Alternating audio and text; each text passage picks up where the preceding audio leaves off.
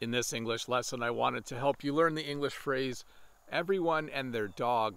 Now, this is a funny phrase that we use to talk about a situation where there are a lot of people.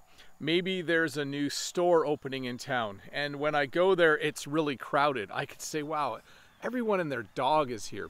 It doesn't actually mean that people brought their dogs. It just means that there's a lot of people, that it's very, very crowded. I might come home and Jen might say, how was the store opening? I could say it was so crowded. Everyone and their dog was there. So it's just a funny way of saying that there are a lot of people. The second phrase I wanted to teach you today is the tail wagging the dog. Now, normally a dog wags its tail. The tail doesn't wag the dog, but if there is a situation in life where someone is controlling the situation who doesn't have the authority or power to do it, we say that the tail is wagging the dog.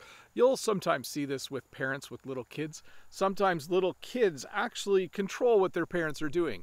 They make their parents buy them candy, they make their parents get them everything they want, or they have what we would call a fit. And so we would, in that situation, say that the tail is wagging the dog.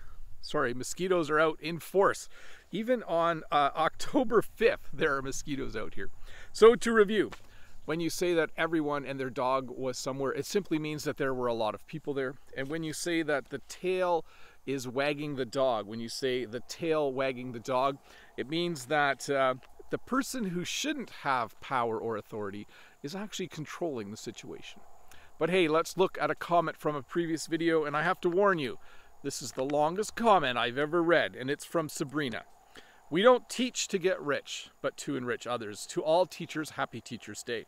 Teaching is the most noble profession in the world. It serves as the pillar of our society since it institutes other professions as well.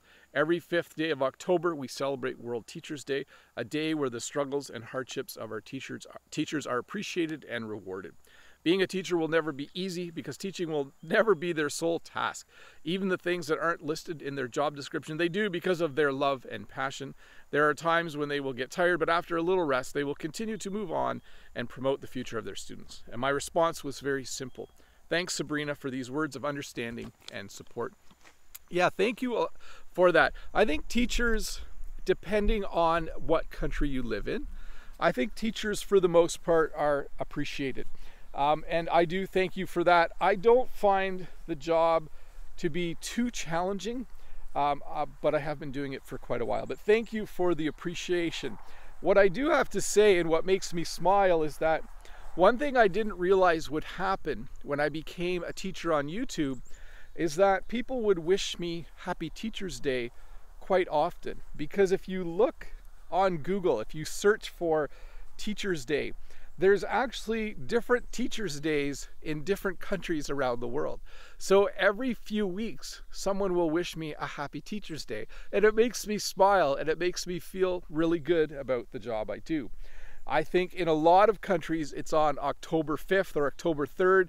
But when I looked on Wikipedia this morning, I could find Teachers' Days in May and in other months of the year as well. And it just kind of made me realize why every so often people start wishing me Happy Teachers' Day, because it's not the same day in every country. So Sabrina, thank you for that comment.